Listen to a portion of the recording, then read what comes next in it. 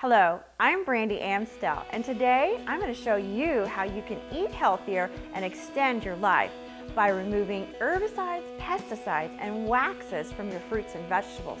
Come with me. I have a water device that produces water with different levels of pH. In this bowl, I'm capturing water with a pH of 11.5. And then in this bowl, water with a pH of 2.5. Typically, we wash them with our regular tap water, but what most people don't realize is that that doesn't remove all the contaminants.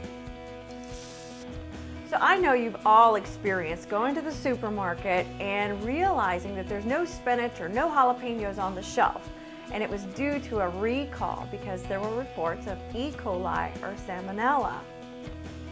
The first thing I do when I come back from the grocery store is I wash everything before I put it into the fridge.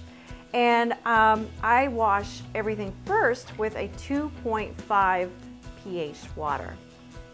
UC Davis did a study where they show that fruits and vegetables that are washed in the 2.5, it can actually kill E. coli, salmonella, bacteria, viruses. And it really only takes about 45 seconds to take care of that. Next, I put them into a bowl of 11.5 pH water. It will help to remove the herbicides, pesticides, and waxes. Most of the contaminants are oil-based, and so therefore they just roll off whenever you wash them with regular water. And the 11.5 works as an emulsifier to remove those oils and waxes.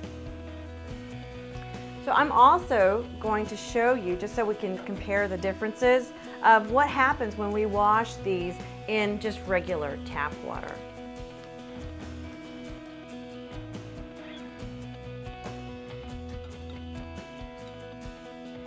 So you can clearly see how dirty this water is. It actually took off those herbicides, pesticides, and waxes, and it's very, very different. So the fruits are completely clean and natural, almost as if they were organic. And the taste is actually sweeter, the skin is not as tough, and it makes you remember why you really like tomatoes. When you think about how many chemicals we're exposed to on a daily basis, it is mind-boggling. And it's no wonder that we have such high rates of disease. By taking these steps, you can become healthier, you can start to slow down the aging process, and actually increase the quality of your life. If you're interested in taking it to the next step, please contact me.